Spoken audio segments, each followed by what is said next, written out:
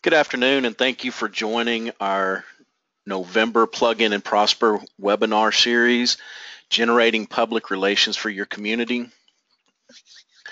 A little bit about us. I'm Roy, and I'm with Moore Diversified Services. We are a national full-service boutique consulting firm specializing in senior living and healthcare, and we do work with both for-profit and not-for-profit.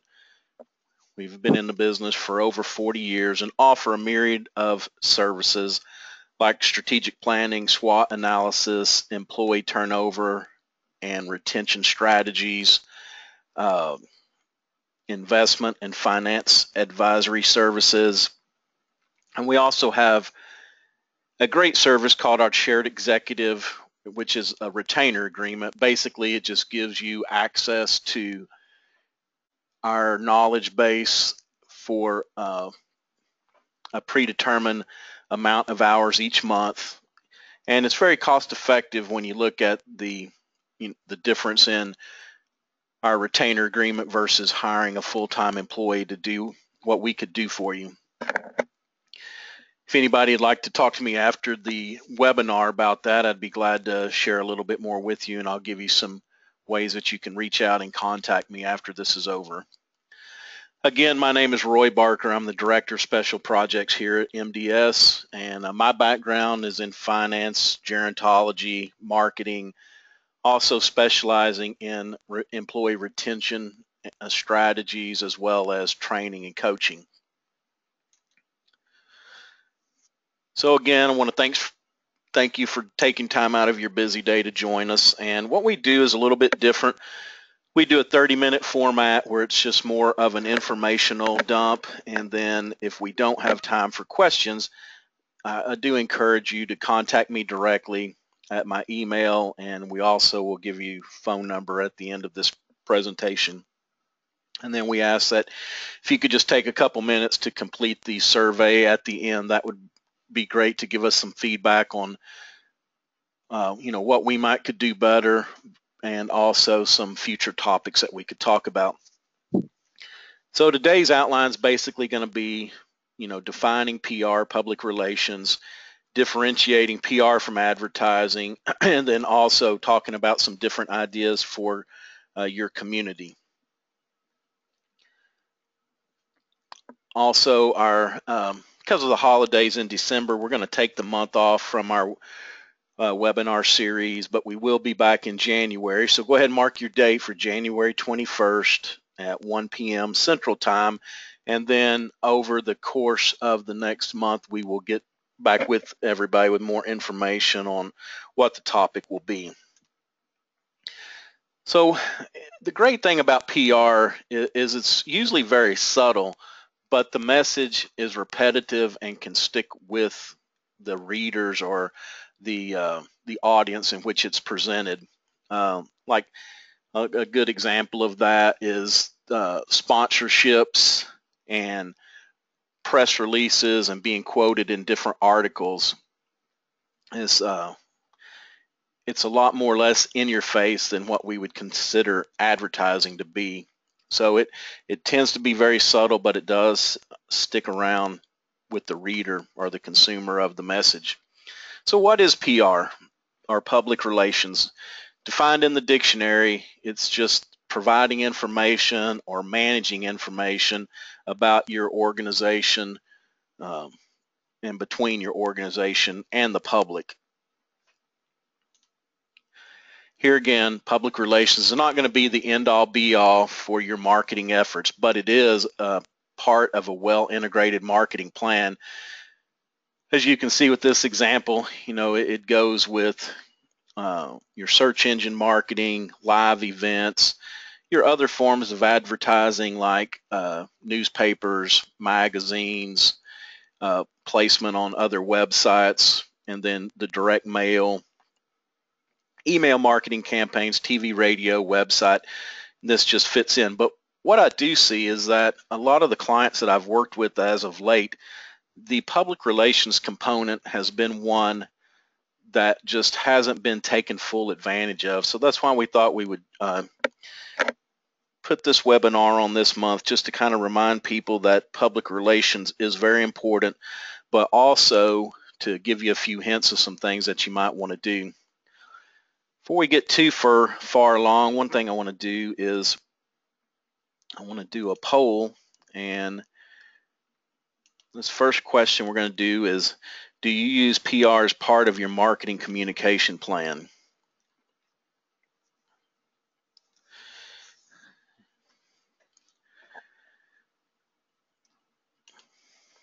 And it looks like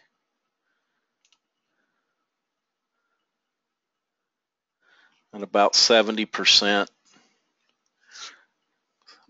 looks like 100% of y'all do use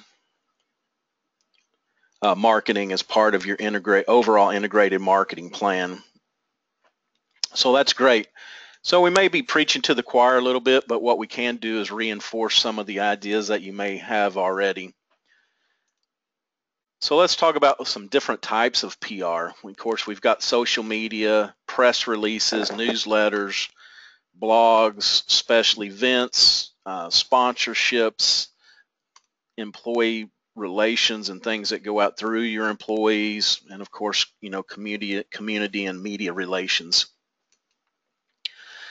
Usually when we think of PR, we think of two different stereotypes, they're two polar extremes actually. First is we think of the outrageous attention-getting event, like a great example used to be the flash mobs that would show up in Grand Central Station or other very public places, and they would do some kind of routine, and it was very attention grabbing for their audience, and then they were able to post YouTube videos to even attract more attention. And then the second kind has usually been a spin on some bad information where something has gone terribly wrong for a company, and so now they have somebody out there trying to spin it in a good way. And great example of that might be the Gulf oil disaster a few years ago with BP. And so what they've tried to do now is they've got some big campaigns where their workers are, doing interviews and different spots on TV saying how that they've cleaned the Gulf up and it's back to normal or better than it was when they found it. But really, PR, there's a wide range in between those two extremes that I think that in the senior living industry that we can tap to either draw attention to our brand or reach out to some new and different consumers. So how does PR differ from advertising? I think first off is advertising is what you pay for and publicity is what you pray for. That's probably a very profound statement to think about as we go through this. Advertising is paid media and public relations is earned media. The one point of advertising, I guess, that is the advantage of advertising is that while you do pay, you get to control the text, you get to control the timing, and you get to control the placement of your ad. If it comes out on a Sunday in the sports section and, at the front page or last page or wherever, you may have that. Whereas, and then also in advertising, it's you're trying to tell people how to feel about your brand, telling them why they should love you and how great you are. Whereas in public relations, it's generally free, so you don't have the same control. You're at the mercy of the person writing it to make sure that they get it right, depending on the publication. A lot of journalists don't let you approve their copy before they send it out. So, and I've had a few instances in the past of where facts were wrong and things got messed up, but when it's free, unfortunately, that's a risk you take. So you want to be sure you get somebody you trust and be sure that when you tell your story or put your points out there, that it's very well understood and there's no room for error there. And then also in the timing and placement, here again, you're at the mercy of the media outlets on when it goes to press or when you when it's actually published or shown on TV, or if it's a radio spot. Sometimes you have to, be sure and get these things done well in advance, where they're they can get them on their rotation schedule and be sure and get them out there in a timely manner. And then the other great part I think about publicity is, instead of me telling you how great I am and how you should feel about me, this is actually going to be a third party legitimizing you in some way, either showcasing you are as an expert, or showing how great your services are, or maybe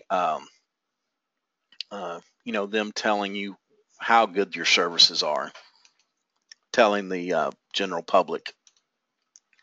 So here's an example of advertising, and I chose both of our, the largest cell providers, because they are both always seem to be in your face, telling you how great their coverage is, how fast their networks are, how reliable, and it's always questionable. I mean, if you're on the AT&T network and you're in a spot where you don't have any coverage, then you're going to question this, how reliable is it, and even how fast it is, if you can even get a connection.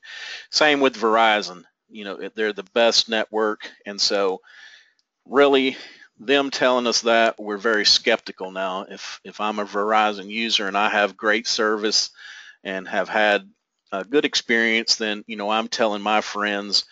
It's kind of they take that to be a more genuine message, because it's an actual user that's putting that message out there. It's a third party, so it becomes a little bit more trustworthy than the company just telling you how great they are. So let's look at some different types of public relations examples. This one here is this gentleman, Marshall Tilden, was quoted in the Wall Street Journal. And this article was about building a wine cellar in your home. And so if you were in the market to build a wine cellar in your home, and you read this article, you would think, gee, Marshall Tilden is an expert at this. If I really want done, the Wall Street Journal has published him, so he must be, the man to contact. So what you would do is, if you were in the market for this, you may want to pick up the phone and call Marshall and talk to him. So this is an example of a third party, the Wall Street Journal or the journalist kind of validating that Marshall Tilden is an expert in this field. Who's that handsome guy there? Yeah, this is one that I actually got some credit for not long ago. It was 10 skills and qualities that employers want to see in candidates, and they attributed the the number 6 slot to me. And so here again, it's just another way that I've been legitimized through recruiter.com, for them saying, obviously this guy knows something about recruiting and hiring people. Now this is a public relations example that we released in 2014, and basically what it is just we were introducing some wellness checks, and it was just a way to get the word out there, blanket the internet and some other media outlets with this release, that if somebody did a search for wellness checks or Moore Diversified Services, then we would come up, and also the link backs to our site, which we'll get into a little bit more here in a few minutes. So let's talk about some more senior living focused examples. This one here is an article about trying to make home health and senior living seamless, and they quoted an executive director named Melinda Moore. So here again, if you're a community or a provider or maybe even a consumer and you're reading this, you're thinking, wow, here's Senior Housing News. They are a leading industry publication, and they've gone to this Miss Moore to get some information. So obviously, if I need to know more about trying to integrate home health and senior living, she would be the one for me to call. Melinda's not telling us how great she is, but Senior Housing News is legitimizing her to say, Obviously, she must be an expert in this field because that's who we've gone to for a quote on this subject. This is another example with the CEO of Link Senior. Basically, care.com quoted him talking about some fresh ideas for fun in assisted living. So if you were needing to talk to somebody about some different activities, then Charles may be the guy that you would want to call. And here again, it's not Charles telling us how great he is, but we're taking that because care.com featured him, that he's an expert on this topic.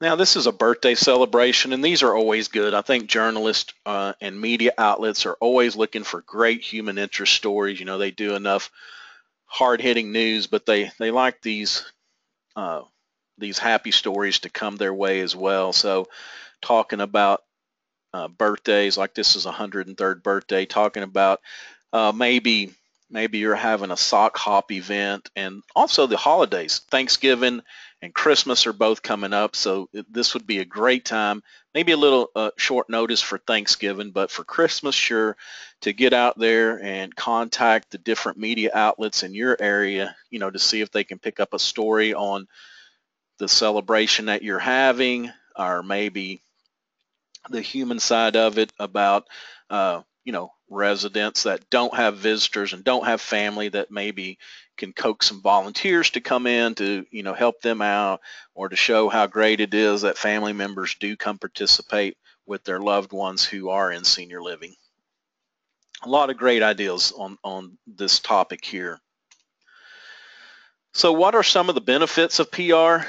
Well, I think there's more credibility than regular advertising, because here again, instead of me being there screaming how good I am and why you should use me, and telling you all that stuff about myself, is now it's a third party who is kind of legitimizing that, or in some way it's kind of more subtle with the information getting out there, but yet consumers still being able to pick up what kind of services that you have. It increases organic results and visibility in your search engines through link backs. Like the press release that I had talked about earlier, that went out to all the major networks: CNBC, ABC, CNN, Fox News. It was, I think there was over 200 media outlets that it went to. Now, that doesn't mean that it always made it on the air or that it was talked about, but it did go to their website, which that is a good thing, because number one, Google likes link backs. They like for other websites to have links coming back to your sites, but they also are changing a little bit to be more content oriented, where they want to make sure that it's credible content. So if Joe Blow site's got a link back to you, it may not carry a lot of weight, but if CNN, NBC, ABC, the major networks, or even like Senior Housing News, industry specific publications, if they have link backs to your site, then that will help you on your search engine optimization, ranking higher in Google and Bing searches. And then, of course, it's an economical way to reach a larger audience, just due to the fact that you're not having to pay for the placement. Now there still is going to be time invested with you trying to create some content and run down a journalist or reporter or a news outlet to try to get your information published. But it's not, even if you were doing an advertisement, you'd still have to create the copy or pay to have it created and then pay for the placement. So it can be a little more economical than advertising.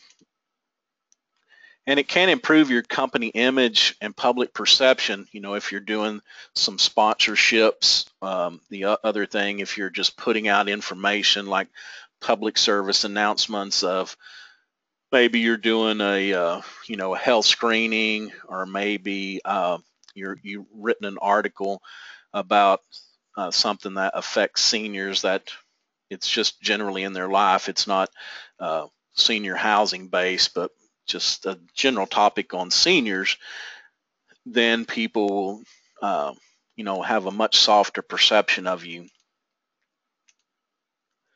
And again, it can develop public awareness of your company for those that may be unfamiliar with your brand or your community. And then again, the CEO on the SEO side, the link backs of all these different organizations that now have a link back to your website will help you in your placement on search engines. And then audience engagement. It's very important to engage your audience, especially when you're using some of the social media like Facebook and Pinterest. Is, ask questions, get opinions, try to have a two-way conversation instead of just a one-way conversation. And speaking of that, we'll take a break here and let's do another survey.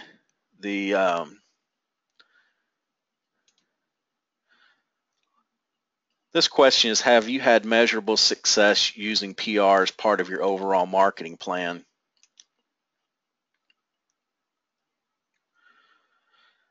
And wow, looks like 100% answered that question, the affirmative. So that's good.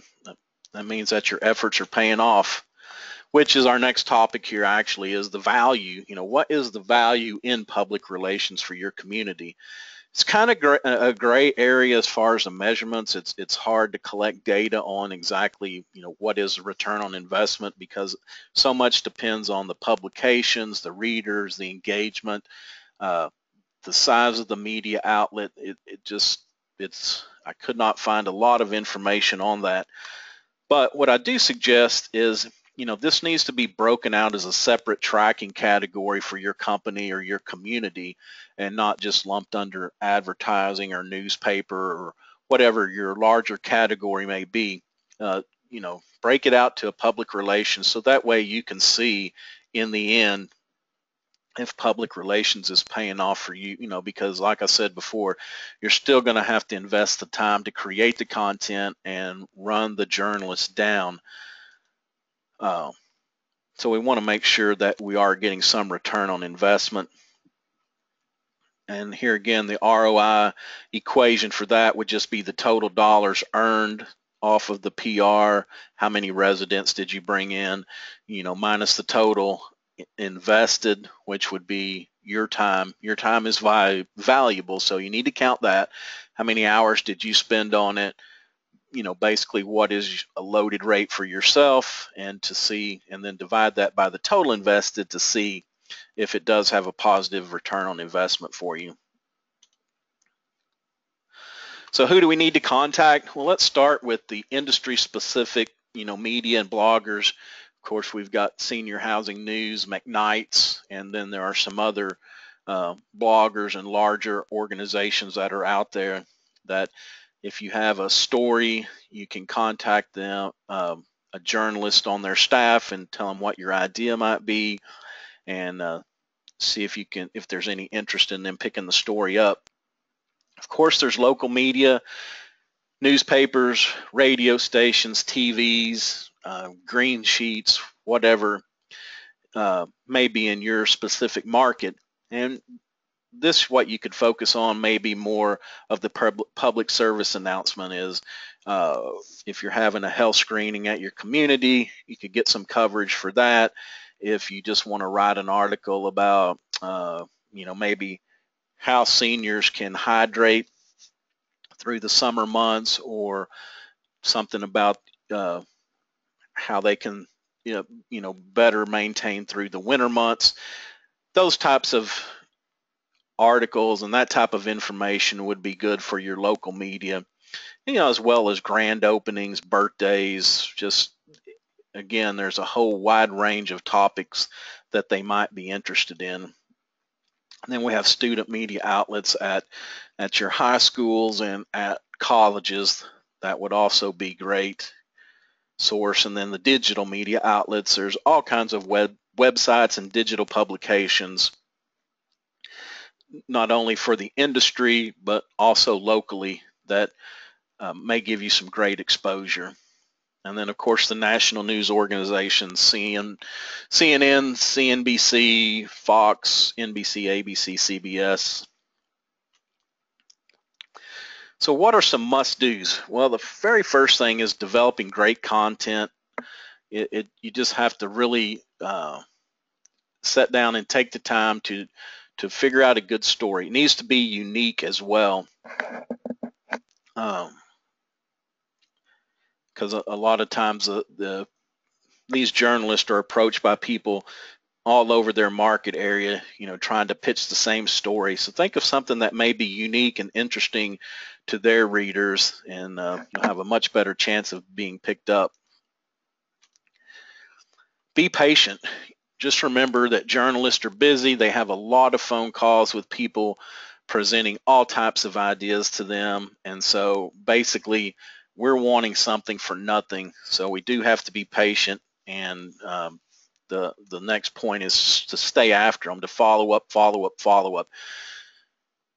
They get busy. They're working on other stories. They may forget about you. So sometimes a follow-up is just a little friendly reminder to them. I've had this happen to me before, where I've been interviewed on a story, and then for some reason it got bumped out, and then they kind of forgot about it. So just a friendly follow-up. Sometimes it's just like, hey, how's it going? Let's meet for some coffee. Then it'll jog their memory to think about this story that they have on the shelf, and then they can go ahead and pick it back up and get it published for you. And then selfless ideas. Sometimes it's not always great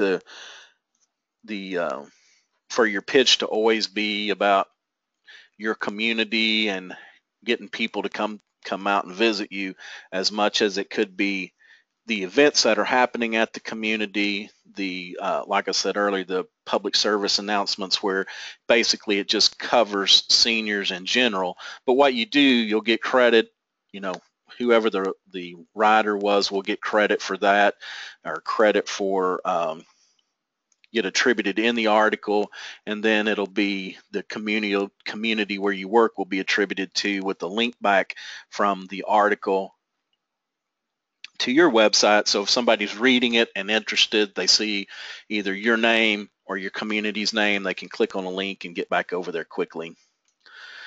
And then timing, please remember that deadlines are very important. If you do put a good pitch out to a journalist, just remember whatever their deadlines are, keep that in mind so you can get it to them early if possible. And because if you miss a couple deadlines and put them in a bind, then they probably are not going to want to work with you anymore. So it's very important. So now what? Well, I guess it's just good to get out there and hit the ground running, try to develop you a good story, and then reach out to some of the media contacts that are in your market area. Also want to ask you again to be sure and save the date for January 21st of 2016, 1 p.m. Central Time. We haven't decided on the topic of the next webinar, but that's the date it'll be, and we'll be putting out more information between now and Christmas, and especially after the first of the year, once we get through the holidays. Again, if you have any questions or comments related to PR, advertising, or just the senior living industry as a whole, please give me a call. My email address, my phone number, be glad to talk to you. Thank you again for your time. We hope that you have a wonderful Thanksgiving and Merry Christmas. Be safe, and we will see you in 2016. Thanks a lot.